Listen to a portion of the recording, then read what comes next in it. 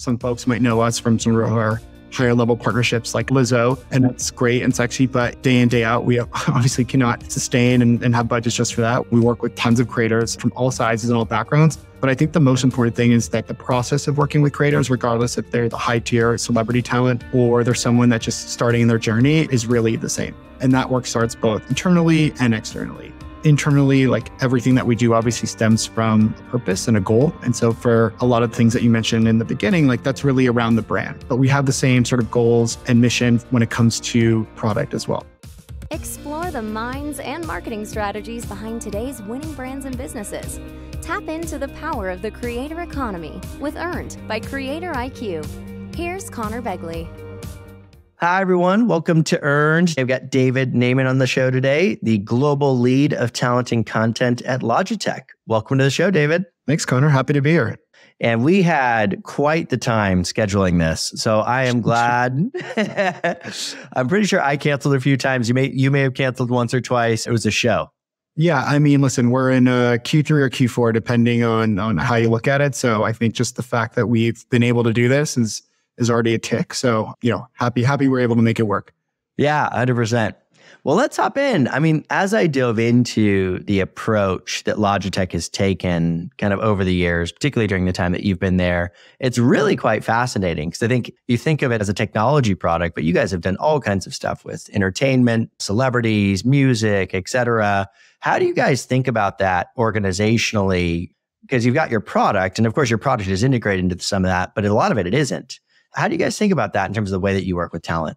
Yeah, so I appreciate that you've recognized that. I think it's definitely, we've been a little bit of, kind of a little bit of everything, and all intentional, obviously. So I think it all starts at the brand level first and foremost. So when I first joined Logitech a couple of years ago, there was definitely a pretty significant focus on, what is our brand? What does it represent? And then how do we build some of that sort of cultural cachet or that cultural connection with the brand and consumers? And so one of the best ways I think that we all know how to do that is through talent and creators and building partnerships that are authentic, engaging, and obviously achieve sort of the goals that you have in mind. So for us and myself as part of my role, that's definitely been first and foremost a huge priority. So, regardless of size, we typically look at partnerships. These are not vendors, these are true partnerships.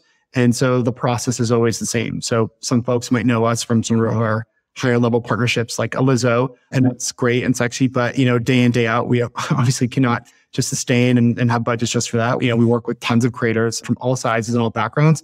But I think the most important thing is that the process of working with creators, regardless if they're the high tier, celebrity talent, or they're someone that's just starting their journey, is really the same. And that work starts both internally and externally. Internally, like everything that we do obviously stems from a purpose and a goal. And so for a lot of things that you mentioned in the beginning, like that's really around the brand. But we have the same sort of goals and mission when it comes to product as well. So first and foremost, we try to identify kind of what the goal is and what are we trying to achieve.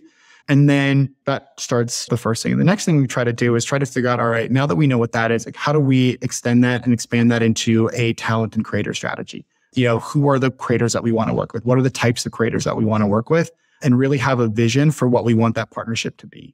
One of the things that I like to do sort of before we even start outreach or before we even get to that conversational point is sort of sketch out and have a vision of what an ideal partnership could look like. Best case, you've nailed it. Worst case, you have sort of a starting point when it comes to those conversations with creators or talent. And then, move on. Obviously, once you've sort of identified all that and you feel good about where you are, you start those conversations. And I think the most important thing for us, and I think for anybody probably listening, is just make sure that you're communicating clearly what your goals are, what your intentions for the partnership are, and make sure that the talent and the partner is also aligned. It's not always going to be the case. So I think you have to sometimes recognize that it's, the last place you want to be is try to identify a partner and activate a partnership that isn't necessarily checking all the boxes, and make sure that you're completely aligned. And that goes obviously to internal conversations as well. I think sometimes folks believe or can think that creators or talent are a silver bullet and they can, you just align on a partnership and they create content, or you leverage their brand or their name and, it can sort of unlock a lot of value. But I don't think that's necessarily always the case or normally is the case. So you really need to be aligned internally on what you want from this partnership and make sure that all elements internally are on the same page. Yeah, I mean, it's really fascinating to think about the leap from, say, like Lizzo to an electronics manufacturer, right? And I think in a lot of ways, if I, like, as I sit here and reflect, like I have, a Logitech mouse, right? Like it works. But it's interesting to really reflect on where the brand sits in my mind, which is that it's kind of a lifestyle brand in some ways. Like, whereas I think a lot of the other electronics that I have, whether it's like I look at my monitor or my keyboard, it's like it feels commodity, right?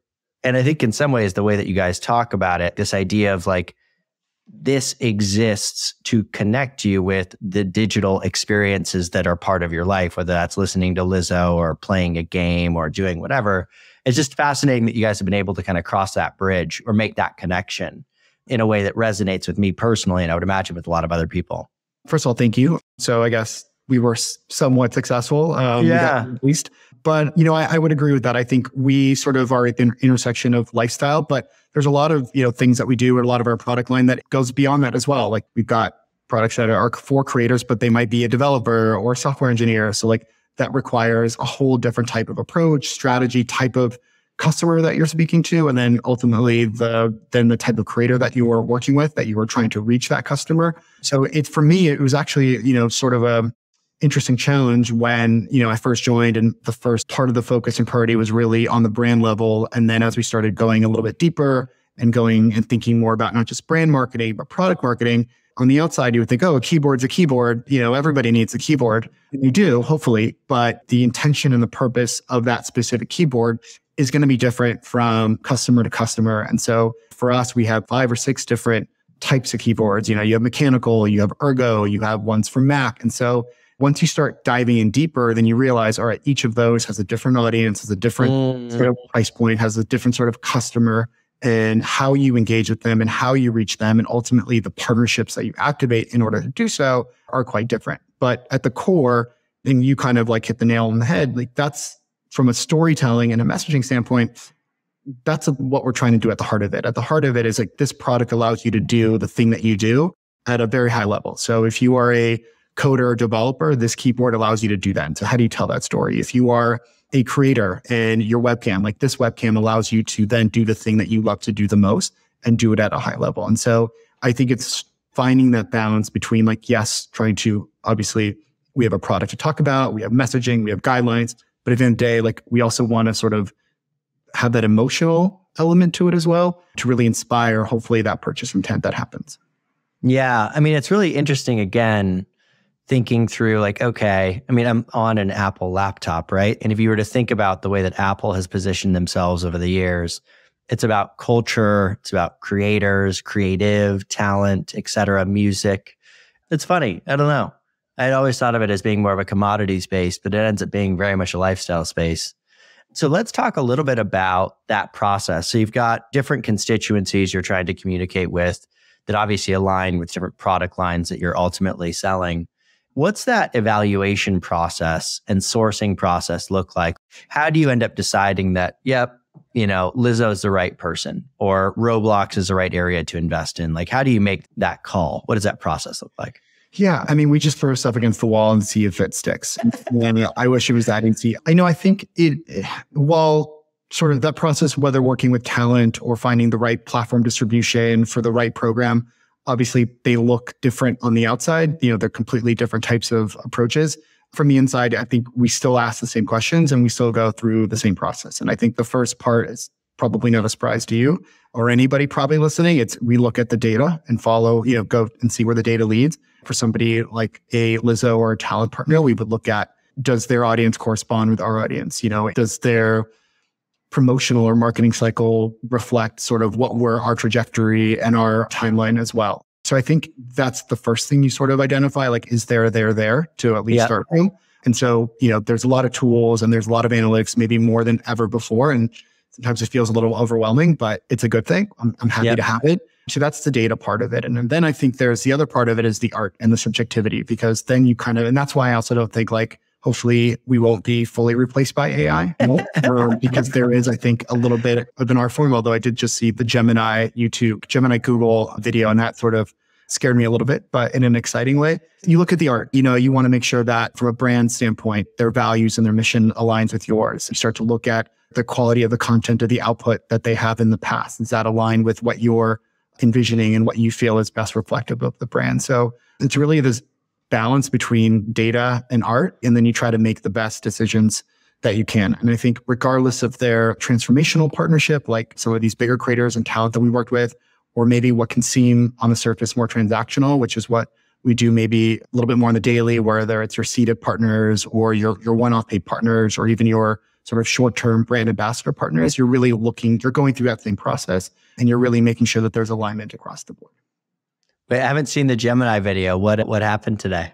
This was a couple of days ago. I don't know when this is airing, but it's really just amazing to see, like, it's short 6-minute video that kind of showcases the power of AI. I'm probably not the best person to speak to, but it recognizes images, it recognizes drawings, it recognizes the voice in that process in just a way that I'm sure things like this have existed. It kind of just, I looked at it and I was just, somebody who casually sort of observing this also. It's like, whoa. One eye, and with one eye towards like, do I need to change careers at some point? This is coming behind me. But no, it's just really fascinating. I'm very excited about all of these things. I think there's a world which all of this is actually, it's for good. And it really helps us do what we do in a bigger and better way. Yeah. Have you seen Pika? It's crazy. Like that's the one where you can say, create a video, which is obviously the next iteration of create a photo, but create a video of, an astronaut eating a peanut butter and jelly, doing whatever. And it will create a full-fledged, fully animated video. And you can say, make it in this style, that style, and it will do it. Or you can take an existing photo and say, animate this photo, have it do whatever. It'll take the photo, turn it into an animated photo, have it go. It is crazy. Like it's bananas. That's amazing. And like as somebody who's just generally excited by like technology and advancement, I think amazing, great. But then there is that voice in the back of your head that's like, oh wait, like today it's drawing a duck. What is it doing, 3 years from now? That's the part that gives me a little bit pause, but that's just my mindset sometimes. So yeah, I think it's a good thing. I think it gets really weird. Where it gets really weird is about 20 years from now, 15 years from now. At that point, it'll be essentially about 1 billion times smarter than a human is kind of what the forecast is. And like, that's where it's like, I don't really know what's going to happen at that point. But again, we can leave that for another podcast. So let's get back to the influencer stuff. So you said, okay, so you've got this process, you've got the data, you've got the kind of soft kind of touch, right? Like, does this feel right? Is this in line, et cetera? I'm curious if, obviously Logitech's a very large organization, right? And I think most kind of smaller brands can kind of, operate a bit more quickly. There's not as many approvals and that kind of stuff. I'm curious if the idea of like brand safety and basically getting more checks off than you had to in the past, has that risen recently? Because I feel like there's been a number of times where it didn't work out for brands, or is that pretty much the same as it has been? Yeah. Obviously I can't speak for every brand. I think for us, I can't say there's been a substantial change just because I think our process has really been pretty tight throughout. Yep. I think it's something that we've worked with even since I've been here, since day one, with legal and with other stakeholders to make sure that there's a comfort level, there's an understanding. I think we obviously don't just execute partnerships internally. We work with agency partners. During that onboarding process, we're very overly communicative, maybe to a certain degree about those things. So I think for us, it's sort of business as usual, but business as usual, really a high standard. But I understand why and how, other brands, and it's a very important part of the process. I think, when you work with, speaking of AI and computers and technology and robots, like that is not working with creators. It's not working with talent. You're working with partners and humans. And so you need to understand that, and you need to understand where your brand is willing to go. There's certainly times where there have been creators or talent that have, expressed an interest and a desire to work with us. And while we appreciate that and love that they love the product, they are not necessarily the best representative of the brand. So you just have to understand that. You have to understand sort of like where your red lines are and kind of how you engage around that and what your process is. And for us, it's a collaborative process internally. It's, there's multiple stakeholders. We do try to remove as much, say, subjectivity as possible, because you don't want to necessarily get to a point where like, you don't want to work with someone because this person's not a fan of something they might have done. Like you're really trying to stick to the facts, stick to the legal sort of scope of things. But for us, it's really always been, front and center and one of the first check marks as we look to navigate a partnership. Yeah, that makes sense. So now that you're closing in on close to 3 years, right? Well, you're past the 2.5-year mark. So now you've got some stuff under your belt. I'm curious, over that time, are there any particular initiatives that you think like, we killed it? Like this is something that went really well. And like, what was that? And then I think secondarily, is there any that you're like, thought this was going to work, didn't work, and maybe why? And you don't have to get into the specifics if you don't want to, but let's start with the second one first, just because let's get the middle way. And there's not a specific example that comes to mind. I think one of the things that has sort of transpired over the last couple of years, thanks for looking at my LinkedIn, your anniversary, I expect like a little congratulations, is that in the beginning, and this made sense, like it was a lot about, and our investment and our strategy and our approach was about brand awareness and affinity. And when you think about that and like along the funnel, that's really upper funnel. That's really trying to reach as many people as possible in as many different places and with as many different touch points as possible. And so, that was really great. And like, I think it made a big impact on the brand. But over the years, I think some of that transition or some of that focus has sort of transitioned to more, how do we take these amazing partners who have great reach and, really allow you to do some really great things and have their own production and creative and content prowess and, these engaged communities. But how do you sort of like move them, further into the funnel and or mid and lower funnel and really get more sort of performance value out of that investment as well? And so I think that's kind of where we are right now as well. There's a balance. Not everything can be sort of conversion and focus, and you need a little bit of both. But I would say certainly, just being candid, there is definitely a challenge of identifying the right creators and who are obviously doing what they do best and having, the engagement's there and the content is great and you're hopefully leveraging it in ways that go beyond just organic social. But conversion, which is potentially a metric or a KPI, isn't there. And that's really been something that we look at a lot and is a constant like refinement. So, the data's there. Hey, this creator has great engagement and they have a big audience. And so you can sort of extrapolate from there, like, oh, they should be able to convert their software developer or their lifestyle creator. And this is a pink keyboard and mouse, that this should be close to a no-brainer if those exist in influencer marketing. But when it comes time to activation and the content is out in the world, that piece isn't there. And so I think we're constantly looking to how to improve that, how to identify that. And I think the road to conversion is long and hard. And I think it's just about continuing to test and refine and identify the creators that do allow you to do that, and then sort of build that partnership with them from there. So it goes beyond just a transactional or one-off and there's more value there.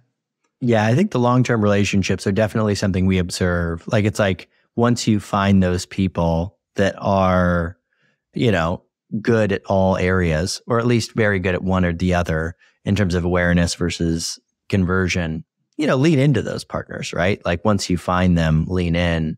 Is that something, would you say that most of your stuff is like one-off, or is it something where once you find somebody that works, you're like, let's keep working with this person now? Yeah, I think it's a hybrid. So I think we're constantly looking for those people that obviously perform. And when you find them, hug them close and keep them tight and just make sure they're as happy as possible. And I think the reason it works is because that's what you've hopefully unlocked is like the holy grail. You've created great content. You found a great audience that resonates with what you're creating and what that creator has sort of communicated through that content or through their assets or through their relationship with their audience. And then a light bulb kind of went off like, hey, not only great for this person, but it can be great for me as well. And I want to then go and convert. So I think that's what we're all searching for, is like that intersection of like great engagement and great community, and also the ability to then inspire and influence purchase intent. So yeah, constantly on the lookout. Conor, if you that person, happy to kind of test the partnership as well. Yeah, totally. So I know that you guys did some really interesting stuff around kind of Roblox. You've kind of dabbled in the metaverse quite a bit. With Roblox, you did the Songbreaker Awards. I'm curious, is that something that you expect to continue to invest in? Obviously, on the topic of technology, I think there's been a lot of, it kind of went crazy, then slowed down, and now it's coming back a little bit. Talk to me about that a little bit. The metaverse, gaming, like how you're thinking about all that stuff. Yeah. So Songbreaker Awards is actually really interesting because it wasn't built for Roblox to begin with. So Roblox was actually year 2 of the activation. The program, just back a bit, was initially intended to celebrate and honor creators who were making a giant impact on culture, but weren't necessarily getting the credit and recognition they deserve. So if you think back to 2020, when all these dances were going viral on TikTok and influencing the pop charts and actually making sort of like real contributions to culture and also artist bottom line, the actual creators that were creating these trends, they were sort of forgotten, or maybe their trends were co-opted to a point where nobody really knew where that trend sort of started from. There's that famous example of like, I think it was, I don't want to speak, so I'm not going to name the creator, but a creator went on Jimmy Fallon, recreated a bunch of dances, and there was a little blowback because none of the dancers were represented there. And a lot of those dancers were BIPOC creators who actually were the ones that sort of started that trend. So we saw that. We're like, this is not great. This is not okay. Something needs to be done. And again, going back to like our mission and values of creator rights and supporting creators in a way that elevates and inspires them, we decided that like there's a there. And so the team initially, in partnership with Billboard, developed a chart called the Songbreaker chart, which actually now is, I think, evolved into the TikTok Billboard chart. We'll take a little credit for it, I guess. And then we decided, how do we take this offline, or how do we kind of grow this program and really sort of grow the awareness, really try to, again, do everything we can to recognize these creators. So we developed a format, kind of a traditional award show format, and threw it up on TikTok, which in the moment, you're like, great, we're honoring TikTok creators, award show, TikTok, boom, perfect synergy, it makes sense. Come to find out that people don't go on TikTok to watch long-form content or award shows that are, that feel very traditional. Like it could be fun and it could be cool. Like they'll maybe tune in here and there, but like it might be the right context, but not the right format and not the right execution on the wrong platform. So we did it, went well, but like we took a lot of learnings. And one of the learnings was, if we were going to bring this to life, like how do we find a platform that will engage with this and feel a little bit more native? The world does not need another award show. Like there's already enough. Like how do we do this in a way that feels fresh and feels interesting? And so that's really where the conversation and the Roblox dynamic really came in. We looked at other sort of traditional platforms. We looked at, do we go and build our own metaverse and own something completely? Or do we go and kind of fish where the fish are and go somewhere where maybe there's a little less ownership, maybe there's a little more structure, you can't do everything that you really want to do, but like you're already sort of participating in an established ecosystem. And so for Roblox, this was 2021-ish, where, at first I was like, oh, Roblox, like, isn't that like a much younger platform? I don't necessarily know if it's aligned to sort of our core audience, but, the more we discovered about it, I think this was also around the time that they were also making a concerted effort to kind of grow and expand their audience, their footprint, and bringing in bigger creators and talent that go beyond just what you sort of understood them to be. And it felt like it made sense. We were able to still take the heart and soul of what Songbreakers was about, which is recognizing creators. Fortunately, these creators also have an audience and that reflective of the Roblox audience as well, and build something that felt native to that platform. It wasn't just like a stuffy award show with creators coming in and out. We created avatars for everyone that we honored. We had a cool performance from Gail and Lizzo as Roblox characters. And then we integrated the brand in a really fun way. And this was like, I think the first time in my experience here where we were able to like take the products and do something with it that didn't feel like as the way that they were intended. So we had our Ultimate Ears earbuds as sort of like jet skis. We had boards as like trampolines. So like really made sure that we created something that was organic and native and would be receptive to an existing Roblox community. And it went really well. I think we did almost 7 million visits in 3 days. We did almost 2 billion earned media impressions, 147 countries. People were in the chat like saying, love Logitech, like things that maybe don't happen to us on a day-to-day basis. Yeah. Or like kind of organically came up just because you created an experience and it wasn't meant to be transactional. It was meant to be an experience where the brand can show up, can celebrate, can find ways to live in that world in a way that makes sense without having to sort of like own an entire ecosystem. So that's Songbreaker. And we were really excited by what happened. And to your question of like, what's next or the metaverse, I hope so. But I think what we will continue to do is really what this experience really allowed us to do, or really what it represented, which is to continue to innovate and think outside the box and try to find, new ways to continue to grow our footprint, continue to reach audiences in different places and places that they're excited about and they're engaging with outside of maybe our 9 to 5, if you will, which is, TikTok and Instagram and YouTube, et cetera. The other area that was really interesting to me from the outside was the Own the 8 Count film. And it's not common that you see brands co-creating like feature-length films. Were you involved in that at all? What was the inspiration behind that? Did you guys consider that a success? If so, why? Yeah. I mean, luckily for you in this podcast, I was involved in that, so I can definitely speak to it. Yeah, that was a really probably my favorite program to date that we've worked on. And the film piece was really an extension. It didn't come to life until the very end. So again, like the partnership originated based on, sort of brand values, mission, and figure out how do we continue to like tell stories and how do we sort of continue to impact our creators, who is our core constituency. So the program, actually, our partnership with JaQuel Knight stemmed from our Creators for BIPOC initiative, which was really our way to sort of activate the creator community to address barriers faced by BIPOC creators. And again, this was 2021, 2022, where there was just a lot of conversation around it. And it felt to us like there was a lot of talk, but there was not a lot of action. And so we found JaQuel and loved his story. For those who don't know, JaQuel is the first commercial choreographer to own his own copyright. He is the choreographer behind Beyonce's Single Ladies, Megan Thee Stallion. So pretty iconic. And for him, unlike a painter who paints something and okay, that you own that IP, or a singer or songwriter who writes a song, okay, you own that. When it comes to choreography and dance, it's a little bit different. You are work for hire. You don't necessarily own the work that you've created. And so JaQuel and his team, really went on a limb and sort of changed the game and sort of changed what's possible for not just choreographers, but the next JaQuel Knights, the next sort of creators, and being able to be properly recognized for the work that you do and also have some ownership of it. Because I think ownership at the end of the day is one of the most important things that we can have in anything we do. Home ownership in our relationships and stuff, but as well as in our work. So we initially started the partnership with a way to help the next JaQuels. We decided to help 10 up and coming creators own their own copyright to the dance moves that they've created that ultimately went viral on TikTok. And so that was a partnership that everybody was really excited about, that felt native to us, organic to JaQuel. And then the more that we sort of uncovered the story and the process, we're like, there's a film here. Dave, there's a bigger story here. And fortunately, JaQuel felt the same. This is not a feature, it was a short film. Oh, sorry. And we went, it's okay. Maybe one day it will be a feature. It's a really good story. I think we have enough footage to actually make it a feature. We sort of went, as a partnership, like, how do we bring this to life? And hand in hand together over the course of a year, we developed it. We brought on a great partner in Westbrook to help us bring this film to life. And yeah, to your point, like, you wouldn't think of a film organically as part of your like content output strategy. But again, like, this felt very consistent with our brands. There was a lot of alignment with our mission and our values. And I think there was just a lot of love for what JaQuel was doing and wanting to continue to support him in a way that can hopefully elevate not just his standing, but his mission as well. And yeah, it was just a great experience. The brand, super low touch. There wasn't, a ton of product integration, which was completely intentional.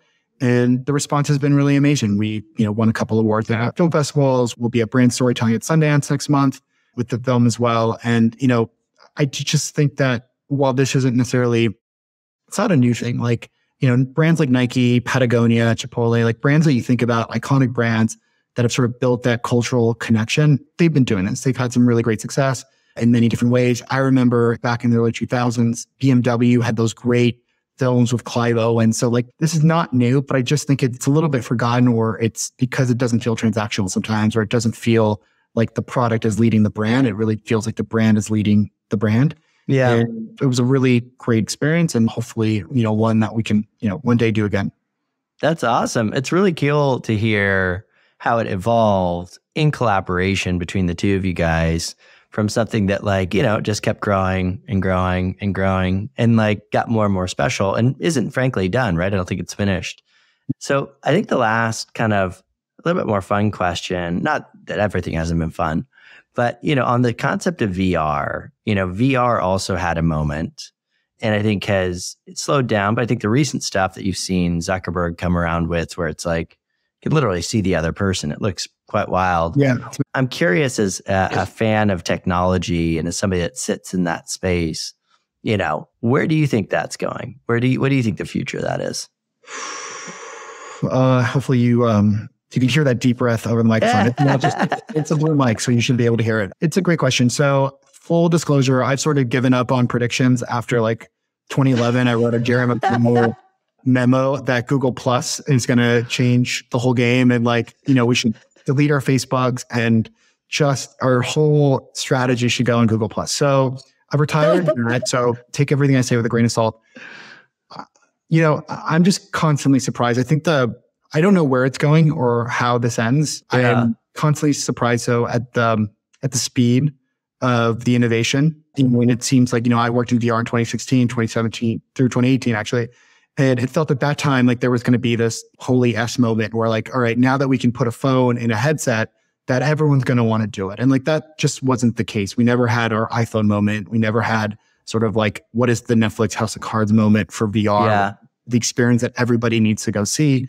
But, I think there was a lot done then that really allowed us to be where we are today. So I don't know where this goes. I do think that, the advancements on the meta front, the fact that it's not just an isolating experience, which I think from even somebody who worked in VR was just a constant pain point. Like I want to still connect with the outside world. So I think going into that mixed reality direction, I think big wait and see moment with Apple as well, with their headset when it comes out to see how people respond. Because typically if you look at, previous indicators, Apple is really the straw that breaks the camel's back in terms of like they introduce a product and for the most part, that's what takes it mainstream. Yeah. And I think then this idea of if that happens, rising tide with no boat. And so I think like there isn't going to necessarily be one winner. I think it will be an amazing sort of achievement if all of these sort of companies, like little startups like Meta and Apple, then kind of can succeed together. And I think that is ultimately what's going to sort of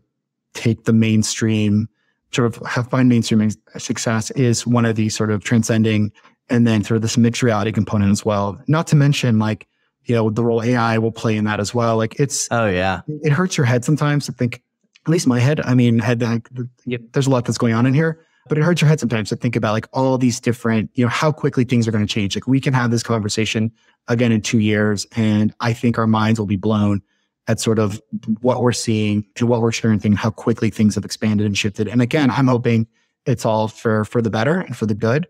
And I believe that will be the case, but it kind of hurts your head to think about how quickly things can change and are changing. Yeah, the rate at which technology is progressing is wild and not going to slow down. Let me ask you, turn the tables for a second. What do you think? Oh, man. I think you're right in terms of VR being a little bit isolating, right? Because you kind of put it on, you lose sight of the rest of the world. It is a shocking experience. It is weird how much your body kind of takes it as truth, right? Like, even though it's not, like, it's still pretty early in the scheme of things. And so I remember putting my headset on my son, who was like 3 at the time, and it was like a building, so it looked like you were going to fall, and he like dove to the ground because he thought like he was going to die, right? Those videos on Instagram. Yeah. Like people who just take it a little to the edge. Yeah. And so you do that. I think like you said, I think that Apple is the real, that's where it could open up pretty significantly. And I think their approach of kind of more the mixed reality where it's like, I can see, but I can also have essentially virtual screens or virtual information laid out on top of the real world is interesting. Obviously, it's not something that I think like, would I wear that walking around? Probably not, right? So the other one that's pretty interesting is, did you see Humane? Humane? I don't think I've seen that one. So I can't remember the guy's exact heritage. I think he was like the head of Google X, right? The experimental division. But it's like a pin you put on your shirt. And it is... Oh, I did see that. Yeah. So there's a bunch of innovation happening. Which one's going to break through? Yeah. I don't know. The likelihood is that the winner might not exist yet. Like you think it's Apple, you think it's Meta, just because, and if you're a betting person, you probably bet on them. But there's an argument to be made that the Humane example, like there's a garage somewhere, in your part of the woods that is just building, doing something that is just going to completely just revolutionize. Because I think to your point, I'll eat my words in a couple of years, but I don't see us taking the 6 train in New York and having the headset. But maybe, but I think there's something else that is just going to come along that's really going to shock and surprise and really maybe be the thing. I think that's what history has shown us with other stuff. So could 100%. Well, David, I really appreciate you taking out the time and glad we finally got to do this. Yes, me too. Wishing you a great holiday season. Yeah, and I'll see you down in LA or up here soon. That would be great. Thanks again for having me. Be a friend, tell a friend, and subscribe. Earned by CreatorIQ. CreatorIQ is your all-in-one solution to grow, manage, scale, and measure your influencer marketing program. Ready to unlock the power of the creator economy? Get started with a demo today at CreatorIQ.com.